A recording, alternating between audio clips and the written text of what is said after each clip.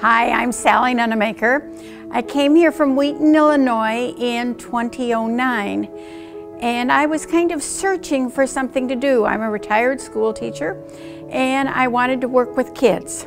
I had a friend who said, Church the Palms has a tutoring program.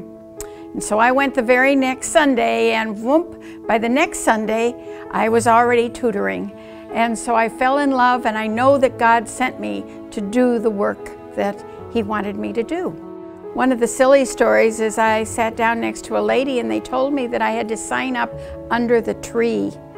And I had no idea what under the tree meant.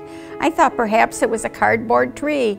And she said, no, let's go out this door. And I saw the tree.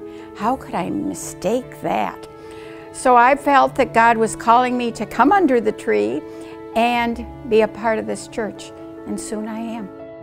Each Sunday I come and I help Miss Carol, to teach and work with the kids. And I guess I give out information and they give out love. And how much more can you ask from a wonderful job that isn't a job at all? So each Sunday I come and we worship God together and enjoy our time together. And we often do crafts, and I love doing crafts, so that makes it even better. And so therefore, this is one opportunity for you to pray about and think about. Children are wonderful. So we have lots of opportunities with Sunday school, with Wilkinson, with Vacation Bible School, and of course tutoring too.